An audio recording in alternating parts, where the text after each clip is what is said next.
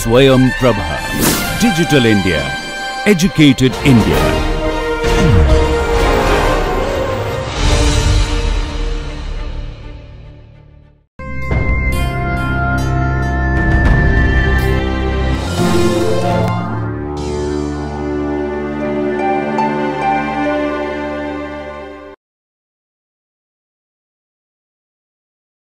Today we'll start talking about the Sylow theorems. So let me first recall two results that we spoke about in our previous videos. So the first one was the proposition we started out with, which is that if G is a group which acts on a set X, both G and X being finite, and if G turns out to be a P group, P is a fixed prime, and X is the cardinality of X is not divisible by P, then there exists a fixed point for the action. Okay, and the set of fixed points is non-empty. So this was the first thing that we proved by analyzing orbits and stabilizers and so on. The second one is was one of our applications of this basic fixed point principle, which said that if I take any two numbers n and r, natural numbers, then the binomial coefficient Pn choose Pr is congruent to the binomial coefficient n choose R modulo P. Okay, so these were two of the results, and I'm sort of recalling them specifically because I'm going to use both of them together. So let's begin. So what I first want to ask is sort of the following converse, if you will, to this proposition here. So here's a converse question. So converse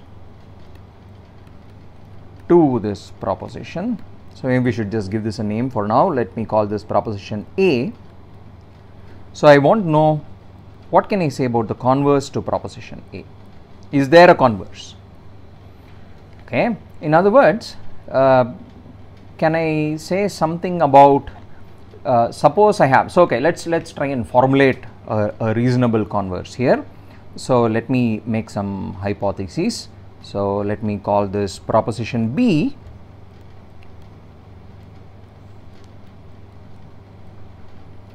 So again I'll make these blanket assumptions that P is a prime, G and X are finite sets, and G is a group acting on the set X. So for proposition B, let me formulate it as follows. Let P divide the cardinality of G first. Okay, so let me assume that the group cardinality is divisible by P. Now suppose we have the following property, that whenever this group G acts on a set X whose cardinality is not divisible by P, then it always has fixed points. Okay, so it acts in such a way that it always has every action on a set whose cardinality is not divisible by P, every such action has a fixed point. Okay, so suppose the group has this property. So let P divide the cardinality of G. Suppose it is true that for all finite sets X, so let me call it finite G sets, recall that means that there is an action of the group G on the set X. Suppose it is true that for all finite G sets X such that P doesn't divide its cardinality, we have Xg is not empty. Okay, in other words, every such action has fixed points. Then can I conclude that G is a P group? Then G, I want to claim, is in fact a P group.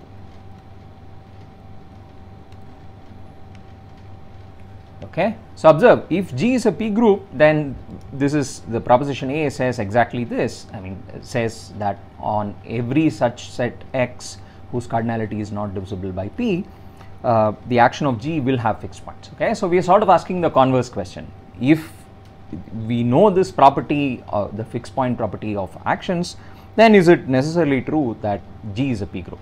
Okay, and for this, of course, I will assume that P divides the cardinality of G. That's sort of the first main assumption. Okay, we will prove this statement by sort of first rephrasing it. So it turns out that this is in fact true, and let's prove this. To prove this, let's rephrase it in its contrapositive form. So what does that mean?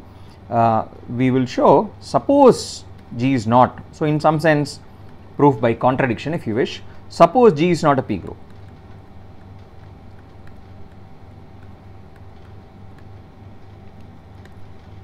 Okay, but remember the cardinality of G was divisible by P, so if you write out what the cardinality of G looks like, P will be one of the factors, okay, and of course it can occur to some power, right? Cardinality could be divisible by P, P square, P cubed and so on. There will always be some highest power of P which divides the cardinality. So let me call that D. So what is D here? D is the highest power of P such that P power D divides the cardinality of the group. And of course if I write out the prime factorization of G, of the cardinality of G, in addition to P power D, then what I will start seeing next is a bunch of powers of other primes, not P itself but other primes. So let me not write out the entire prime factorization, let me just call that product of powers of other primes as the number m. Okay, so what is m here? Well, m is a number that's at least 1, and observe m is essentially the product of prime powers other than P. So of course m is co-prime to P, in other words P doesn't divide the number m. Okay, so any number can always be written in this way, but I still haven't incorporated this assumption. I am saying suppose G is not a P group. So what does that mean? It says when I write the cardinality of G in this way, the number m cannot be 1. Okay, so if the number m is 1, then of course it just means that the cardinality of G is P power D. Okay, so here's what I know, that m is not 1, m is at least 2. Okay, so this is what we conclude from the fact that, from the assumption that G is not a P group. Okay, now let's see what do we need to do in order to prove the proposition. So let me go back to the statement of proposition B. Okay, so it says suppose it is true that for all finite G sets X such that P doesn't divide the cardinality, we have Xg is not empty, then G is a P group, right? So to prove this, I am saying suppose G is not a P group, then what I will do is I will produce a finite G set X. What we need to do is to produce a finite G set X whose cardinality is not divisible by P such that Xg is empty. Okay, so this is what we would need to do in order to complete the proof. So need to construct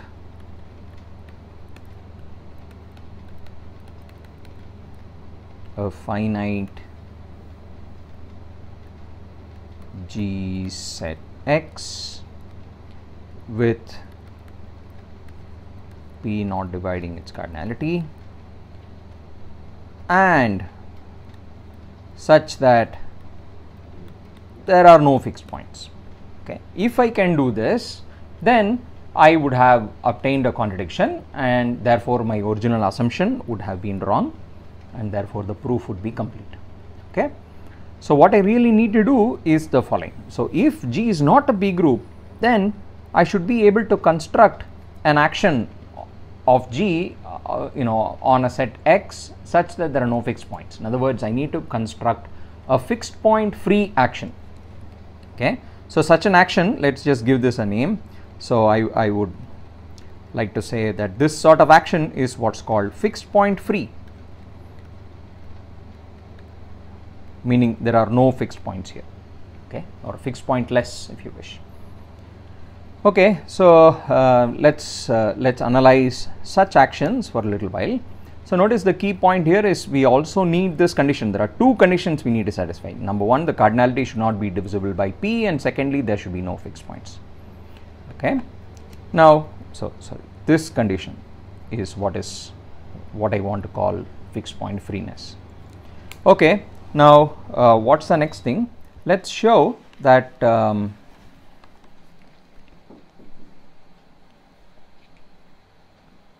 Okay, so let's analyze fixed point free actions for a little bit. So what are some examples of fixed point free actions? Examples of fixed point free actions.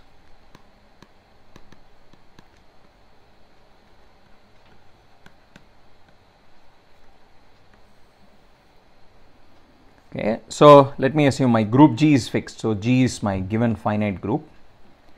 Now there's always a very nice action which we have looked at before, which is a group acting on itself by sort of left multiplication, by multiplication. So how does the group G act in this case? G acting on the group element G1 is just the product G1. Okay, so here G and G1 are both elements of the group. So the group and the set are in some sense the same. So I think of this as my set X on which my group acts. This acts by left multiplication. And the interesting thing about this is that this is a fixed point free action. Okay, so let's check that. What are the fixed points for this action?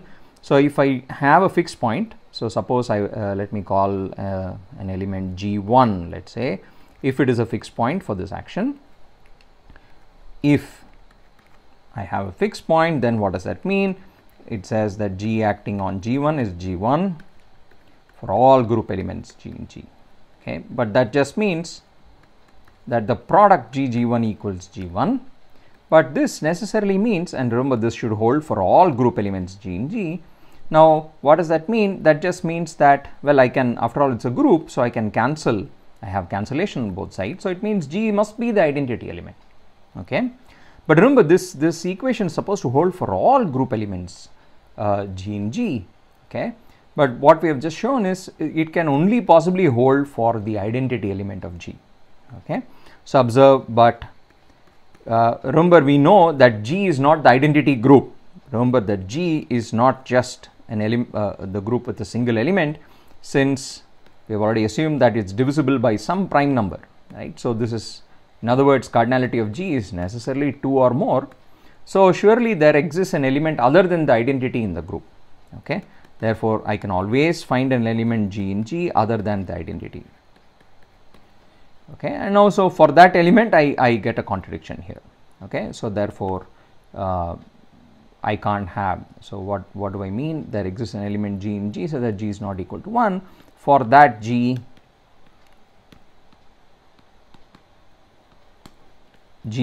cannot equal G1. Okay, so therefore G1 cannot be a fixed point. Therefore G1 cannot be. Okay, so in other words, I cannot have any fixed points for this action. Okay, so therefore we conclude that under the hypothesis that the group is not the identity group, the left multiplication action is fixed point free. Okay, so this is one example. Now here's another important example that will come up again. So this has already occurred in our previous video. So this is what we had called action on subsets. Okay, so what is the general setting here? If I have a group which acts on a set X, then from this I can construct a new action of the group G on subsets of X. Okay, so on the power set, what we call the power set of X, this is the set of all A such that A is a subset of X. Okay, so I can construct an action on subsets. And what's the action? Well, it's just the element wise action. So recall again that the action on subsets is defined like this: G, a group element acting on a subset A. So here A is assumed to be a subset of the original set X. How does G act on this subset A? It just acts element wise. It's the set consisting of G dot A, where A ranges over all elements of A. Okay, so this is going to be a new subset. And this is the action. G acting on A produces this new subset, which is just the element wise action on the original subset. And observe, we had used this in fact to prove that the congruence that Pn choose PR is congruent to N choose R mod P by sort of analyzing the action on dots in a grid and looking at subsets of dots and so on. So this is a general formalism. Whenever you have an action on a set, you also have automatically an action on subsets of that set. So let's apply this to the particular case. So let's take the example of the previous action. Suppose I take my set X to also be the group G. Okay, in other words, I look at G acting on G by the multiplication, by left multiplication. Now this action, well, what are its, well, okay, now I want to look at the action now on subsets of G. So for the action on G, I have just said there cannot possibly be fixed points.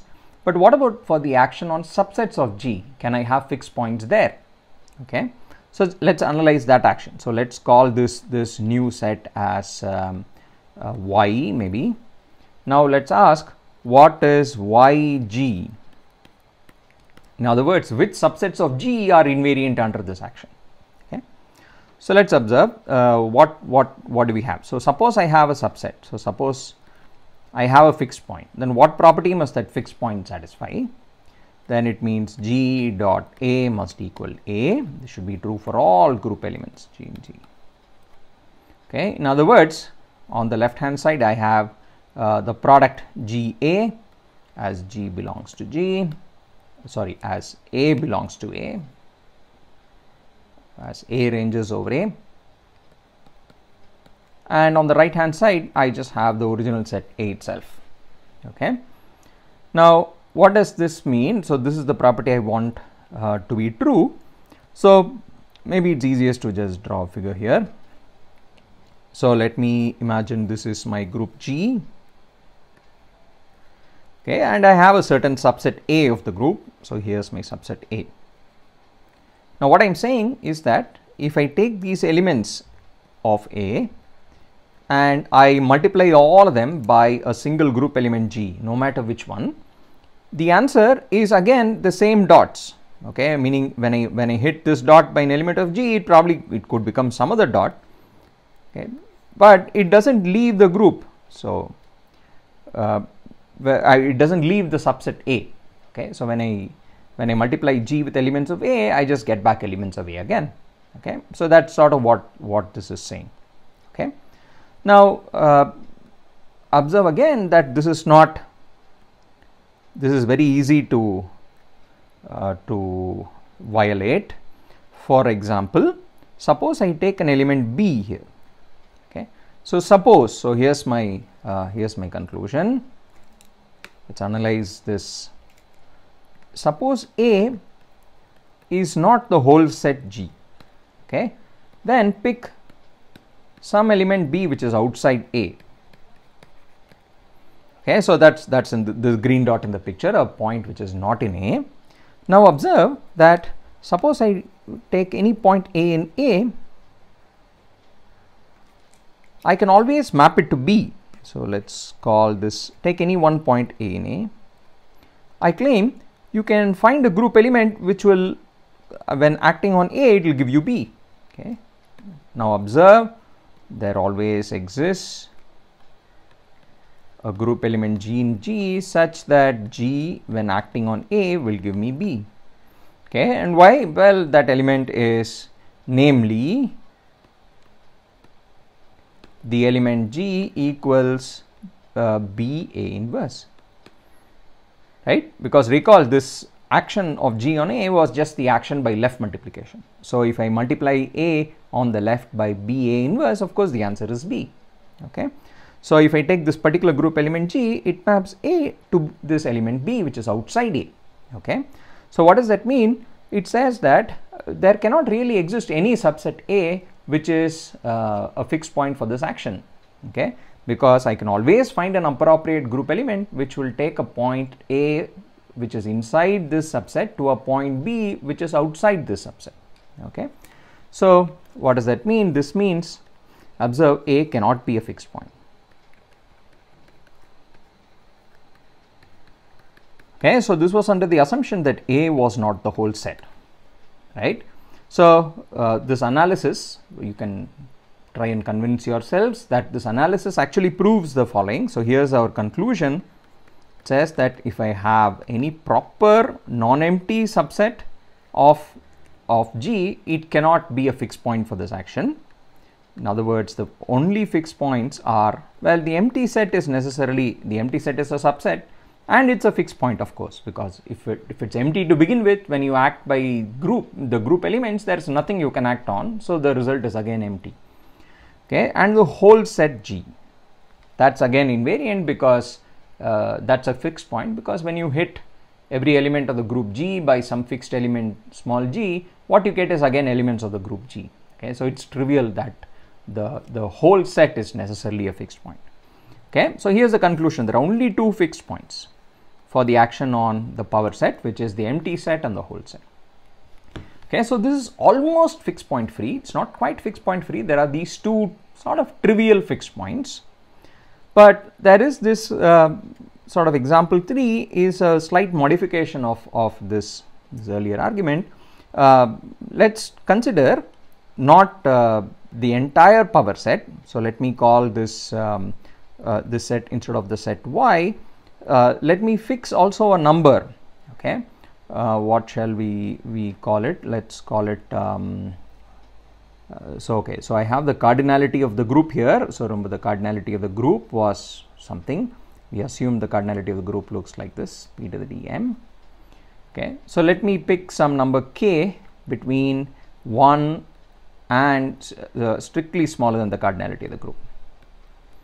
Okay, or maybe the sort of a symmetrical way to write it is, I take k to be a natural number which is strictly between 0 and the cardinality of the group. Okay, then look at what I'll call y sub k. Okay, so let's define this set called y sub k. Well, what is this? So maybe another notation. So let me also give another name for this. It is the p, so the power set of G with k as my subscript, pkg. So what is pkg? It is the set of all subsets of G whose cardinality is k, okay, of a fixed cardinality. And again, remember, this is again something we have seen in the earlier video on the congruence problem, where we took all dots. So we took a grid of 12 dots and we looked at all subsets of 6 dots out of the 12 dots. Okay, so we fix a cardinality of the subsets and observe that there is of course a group action also on pkg. Okay, so observe G acts, the action on subsets also gives you an action of the group G on the set pkg. Okay, so there is an action of G on pkg. Why? The same thing. So how does it act? When G acts on a subset A, it just gives you the element wise action, which in this case is just left multiplication. So let's just write it as GA, the product as A belongs to A. And this new set of course has the same cardinality as the original set, because I've just taken element by element and acted on them by left multiplied by group element G. So this is just going to give me the original thing. Okay, so if the original set had k elements, the new set will have k elements also, so it will be another element of pkg. Okay, so what I have now is the action of a group on subsets of cardinality k.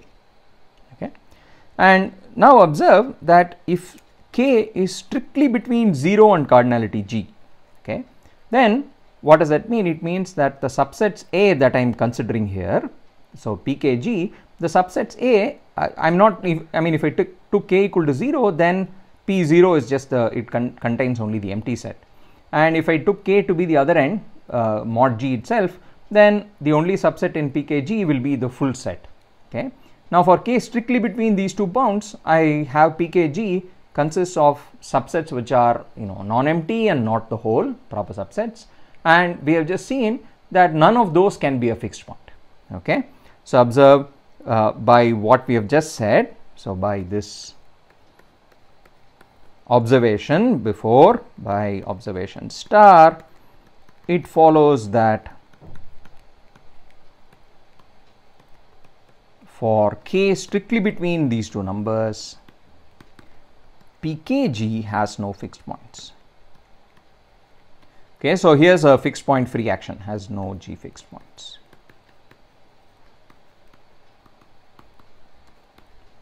Okay, so we have managed to find an example of something which has no G fixed points.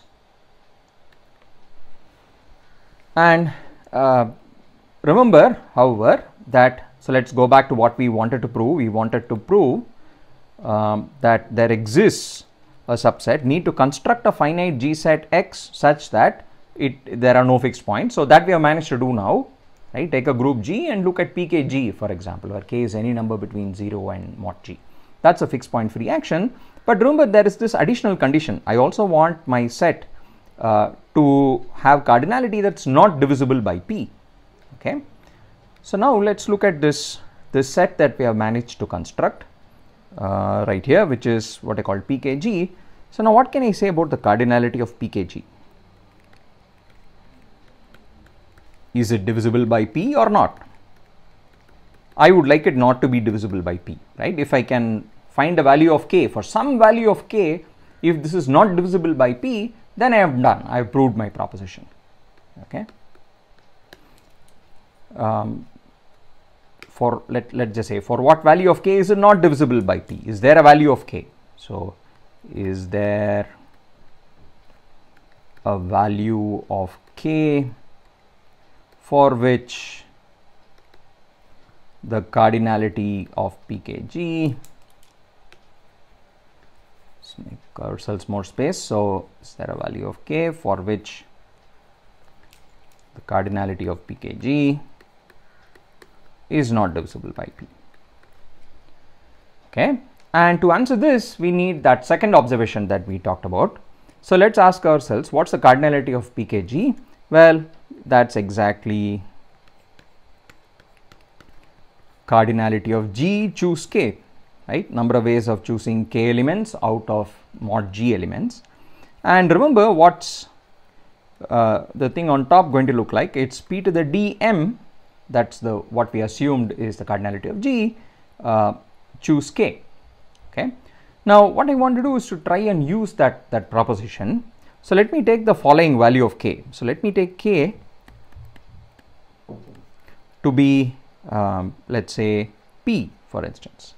Okay. So I mean, we could start with various choices of k, but let's take k to be, well, maybe how about k equals 1? That's the most obvious choice, right? So let's try a few values of k. If you take k to be 1, then this is p to the d choose m, p to the d m choose 1, which is p to the d m itself. Well, this is divisible by p because there's of course a p to the d in front, right? So that's no good. That value of k is not going to help me. Let me try the next one, which is p itself. Well, I'm going to try p. Now look at this. So p to the dm choose p. So I will put this into the form of the earlier result. So it is p to the dm choose p into 1. So I will write it as p times p to the d minus 1 m choose p times 1. Okay, and which by the earlier result is congruent to p to the d minus 1 m choose 1 mod p. Okay, now let's look at this. It's p to the d minus 1 m choose 1, but that's just by definition p to the d minus 1 m mod p. Okay, and now this again is, well, this could be 0 mod p, because p to the d minus 1 is probably still some power of p. But it's already better than the original, right? The original guy was p to the dm. Now I managed to get it down to p to the d minus 1m. Okay, and now you can see that all it takes now is to repeat this argument. So let's repeat this argument. The value of k that will do the trick for us is p to the d. So here's the chain of computation. So if I have p to the dm choose p to the d, I can think of it as, I'll pull out a p from both, p to the d minus 1m, p to the d minus 1, and by that proposition, by that result, it's p to the d minus 1m choose p to the d minus 1. Okay, mod p. Now again, this is in the same form as the original. I can keep going, therefore. Again, I'll pull out a p from both the thing on the top and on the bottom, and I will get this to be p to the d minus 2m choose p to the d minus 2 mod p, and so on and so forth till all the p's have been pulled out one by one, and what's on top is m and what's on the bottom is 1. So this is m choose 1 mod p, which is of course just m. Okay, so observe, this is nothing but m mod p. Okay, so what have we proved? P to the d m choose p to the d is congruent to m mod p, and m, remember, was a number that's not divisible by p. Okay, so but p doesn't divide m. That was our assumption. That's what m was, and m was a number that was 2 or more. Okay, so what does that mean? I mean, I don't really care about no, I do. So let's say m here is a number that's 2 or more. That was our assumption that G was not a p group. So this means that this number p to the d m, choose p to the d, is congruent to a number that's not, so it's not congruent to 0 mod p, it's not divisible by p.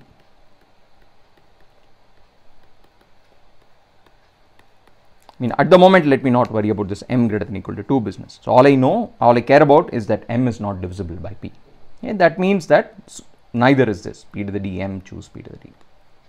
Okay, so what have we done? We have actually managed to do what we wanted, that we have constructed, we seem to have constructed a set on which this group G acts without fixed points. Okay, therefore final conclusion is the following, that under the assumption, so if G is not a p group, look at the set, the power set of G, subsets of G of cardinality exactly p power d. Okay, so let's say cardinality of G looks like p power d times m. Okay, p doesn't divide m. Then what we have shown is that the action of G on this set has no fixed points.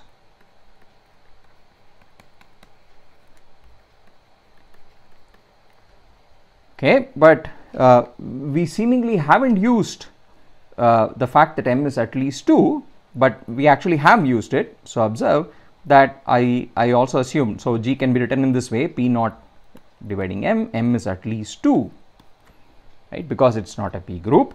Where have we used it? So observe, this has no fixed points, that requires that remember what did I say before? I said the power set pkg, the action of G on the power set pkg has no fixed points, provided k is strictly between 0 and the cardinality of G.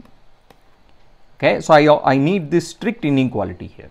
Okay, now why is that inequality strict in this case? So if I take k to be p to the d and mod G is p to the dm, now this inequality is strict because m is at least 2.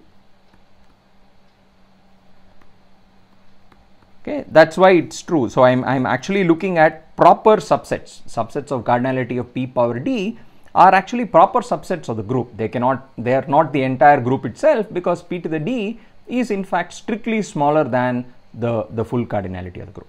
Okay, so therefore we have managed to prove, therefore this proves proposition B. Proposition B is proved. In other words, we have managed to prove a nice converse to our original result. So let me go back and show you the statement of proposition B. So here's what we have managed to prove.